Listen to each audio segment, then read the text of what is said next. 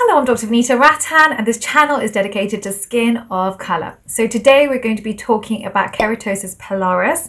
I get asked about this condition all the time.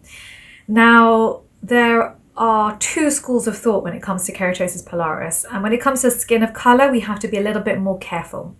So in this video I'm going to talk about what's going on with your skin, the best home remedies, the worst mistakes made, and which professional treatments that you should avoid.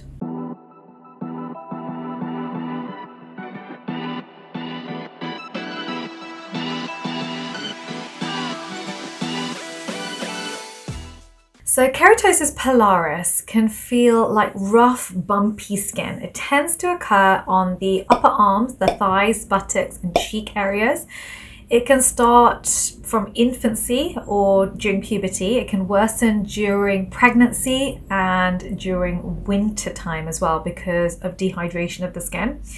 The reason it occurs is because of dead skin cells that basically block up the hair follicles.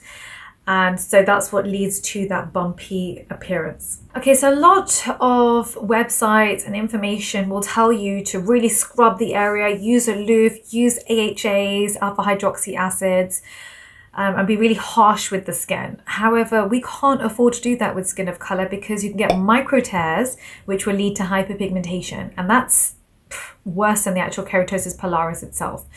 So we have to be a lot more careful with what we do. So the first thing I would say is when you have a bath, make sure it's a nice warm bath, but short. So you don't want a long bath because that will waterlog the skin and will increase transepidermal water loss. And so your skin actually becomes more dehydrated afterwards. So you want to make sure that your bath is short, just to open up the pores. I would then use a 2% salicylic acid wash. Avoid AHAs. We love BHAs for skin of color. So the one I actually really like is 2% BHA from Paula's Choice because it has also got chamomile in it and vitamin E in it. So it's also a soother. So I believe it's called Paula's Choice Weightless Body Treatment. So that's the one that I'd recommend.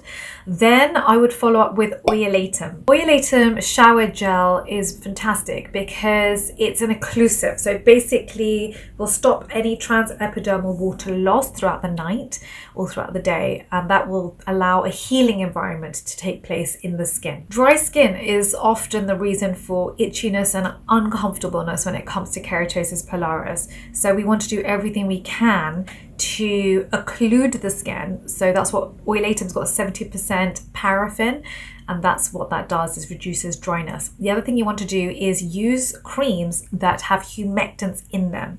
So things like glycerin, urea. So the one I actually really like is 10% urea from Eucerin, and it's intensive lotion, which basically has got urea in it. It's got no lactic acid in it, and it's got no fragrance in it. So I really like this for skin of color. The other tip I would give you is to make sure you have a humidifier in your room. The reason I say this is because I want the water content of the room to be higher than your skin. That means that you're drawing water from the environment into your skin. If it's reverse, if the area and the environment is dry, then it will mean that you have more transepidermal water loss. That will lead to dry skin, which will lead to more irritation, more itchiness, and worsening of your keratosis pilaris. So it's a fantastic thing to do is to buy yourself a humidifier to put near your bed so that your skin is actually absorbing the water from the air. Okay, so the biggest mistakes when it comes to keratosis pilaris is scrubbing. So scrubbing with a loofah or a brush or anything like that that's going to irritate the skin, because all you're doing is actually taking away the top layer of the epidermis. You're not getting into the pore. The only thing that's actually going to get into the pore is your fat soluble salicylic acid, which is why I recommended that as a wash. I would avoid any AHAs, so things like glycolic acid, lactic acid, for skin of color. And I'd also avoid any bar soaps because they've got solidifying agents in them that can actually clog the pores. I would avoid any micro peeling or any chemical peels. So microdermabrasion or chemical peels. The reason is exactly the same thing. You're just taking the top layer of skin away. And with skin of color, we actually need to take more care. So I'd opt for hydration over exfoliation. Now, the steps that I've discussed in this video will help with the appearance of it, but it won't cure it. It tends to resolve by itself when you're in your 30s. If you have keratosis pilaris and you found a great moisturizer or a great product that you think's helped you, please can you write it in the comment section below for me. If you've got any other questions on keratosis pilaris, please write it below for me so I can do a follow-up video for you.